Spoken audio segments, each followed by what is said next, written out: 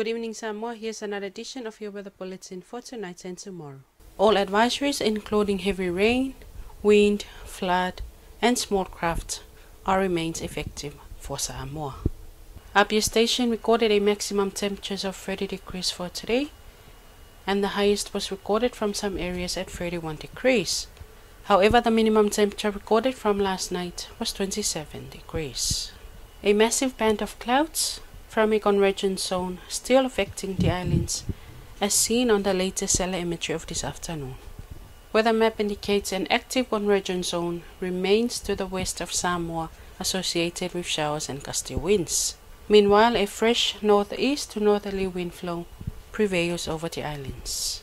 For tonight, isolated showers with brief heavy falls, gusty winds and poor visibility mainly over highlands and western districts. For Wednesday, expect scattered morning showers. Marine forecast for tonight, northeast to northerly winds of 45 to 55 km per hour, poor visibility and gusty winds and showers, combined waves and swells of 2.5 to 3.5 meters.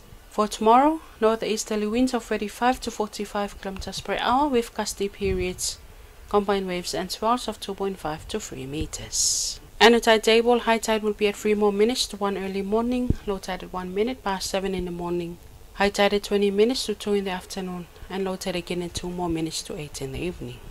Sunrise for tomorrow will be at 24 minutes past 7 in the morning, and will set at 2 more minutes to 8 in the evening. And that is your weather report for tonight, Samoa. Join us again tomorrow for another update. Until then, good night and God bless.